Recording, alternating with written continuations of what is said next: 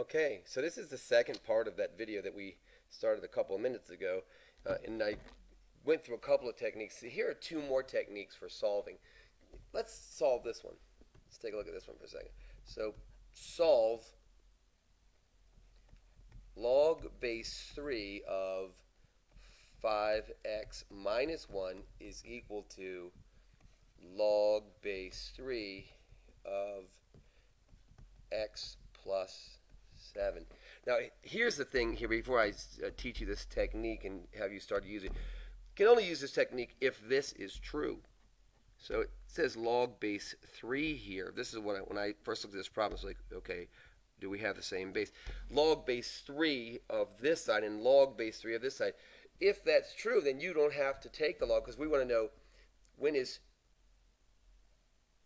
3 to some power equal to this, and when is 3 to some power equal to this. So we can drop these logs, right? Because these parts are already equal. We need to figure out when these parts are equal. So what I'm looking at now is because they are of the same base, I'm looking at this, I'm like, okay, if I can find an x value that makes these two pieces, this piece in here and this piece in here the same, then I'm going to have log base 3 of same, log base 3 of same. So what we have here is just this. All we have to do is look at this. We just pull these pieces out. We say, when is 5x minus 1 equal to x plus 7, right? Because if we can figure, well, I'll prove it in just a second. Let's take a look at it. So here's this, right? So I'm just going to start to solve. If you don't mind, I'm going to subtract x from both sides. That gives us 4x minus 1 is equal to 7, right? Trying to get the x's by themselves. So I'm going to add 1 to both sides, plus 1 here, and we get 4x is equal to 8. I'm going to divide both sides by 4. We have x is equal to 2. Let's say, okay, x is equal to 2. Just a simple algebra. Let's see if it's true here. So let's go back up here and let's just test it. Take out this x, right? Take out the x here and put the, whoops, sorry about that. Take out the x here and just put in a place for us to put our value. Take out this x here, our value, and let's see what happens. We said x is 2, so let's drop this 2. We solved, right? Let's drop this 2 into here and into here, right? So he said x is 2. Well, let's see if that's not true. 2. Well, this is 5 times 2 is 10, minus 1 is 9, so we have log base 3 of 9 on this side when we simplified it. We have 2 plus 7 is 9, so we have log base 3 of 9 on this side. Now, we can actually simplify these two things, but we don't have to, because all we had to do is prove that this is equal to this. And it's got to be true that log base 3 of 9 is equal to log base 3 of 9 reflexively, right? I mean, just it looks the same. It's like saying 5 is equal to 5, right? So, okay, remember, though, the key thing before we use that technique was to make sure that we had same bases. All right? Okay. Good work. So here's another example of how you might end up solving.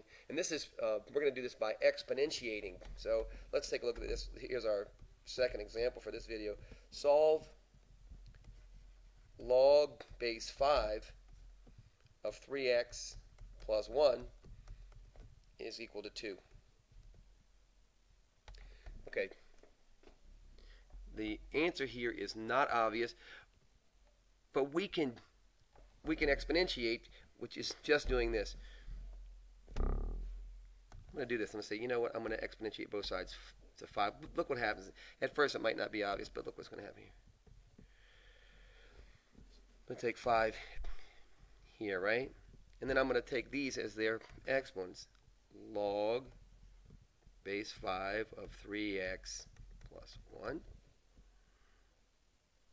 Right? And I'm going to raise this 2 as the exponent here, so like that. Right? Same bases, so all we did was exponentiate. Right? The key here is, look at this for a second. What is 5 to the log base 5 of x? Right? Of this thing. Right? It's just this. The answer to this side is just going to be this part right here.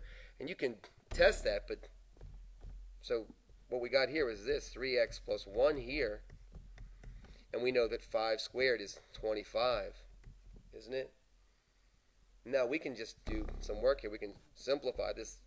So we have 3x plus 1 is equal to 25, right? Add negative 1 or subtract 1 from each side. I'm going to describe that. It says 3x is equal to 24. Divide both sides by 3. We get x is equal to 8. X is equal to 8. What are we going to do now to see if we're right? Well, let's check and see if it's not true. So let's take out this x and let's put in the x value that we determined, right? I'm going to take this out and I'm going to put a place for this x. And I'm just going to drop this in here to check this. And I'm going to take this and say, you know what? Let's plug that in and check and see what happens. And if we plug that in, what would happen is this, right?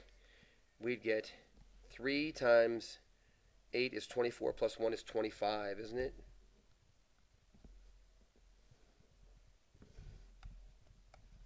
Is 25, right?